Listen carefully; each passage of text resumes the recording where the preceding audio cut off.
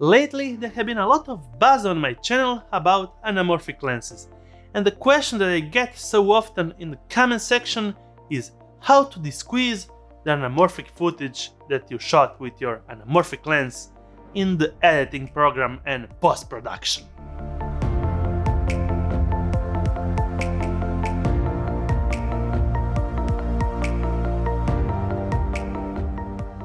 If you have a camera capable of desqueezing your footage internally, just like the GH5 and Blackmagic Pocket 4K 6K, you will not have to bother in post-production about this process.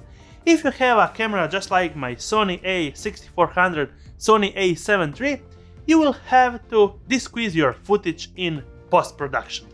This is a really simple and easy tutorial made for Premiere Pro users, and after that a little thing in FilmicPRO if you are using anamorphic lenses on your smartphone. So let's start first with the Premiere Pro tutorial, and after that we'll go to the FilmicPRO. Let's get into Premiere Pro. Open Premiere Pro. Import your anamorphic files to your holder container.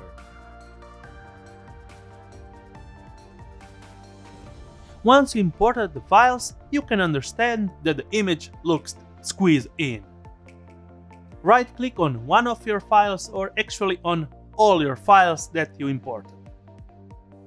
Go to Modify and Interpret Footage. Under the pixel aspect ratio, conform it to the dedicated anamorphic desqueeze.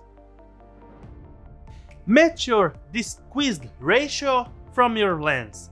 We are using an 1.33 anamorphic, so select 1.33. And that's it, your footage will be desqueezed for your edit and export.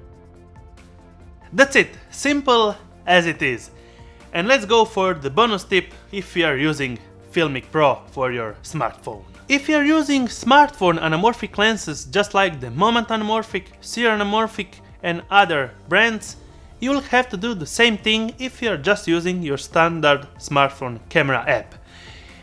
I showed you the process. If you are going for the FilmicPRO app, you have a smart solution that will desqueeze your footage in camera.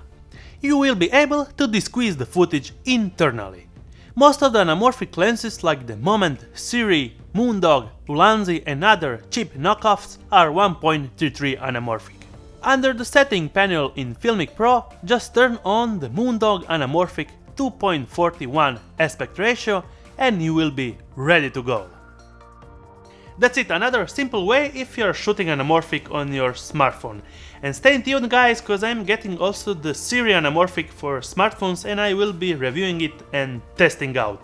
Until my next time, thumbs up if you liked it, subscribe with the bearing icon to get notified every time I make a new video, and comment section down below if you have any questions. See you in my next one.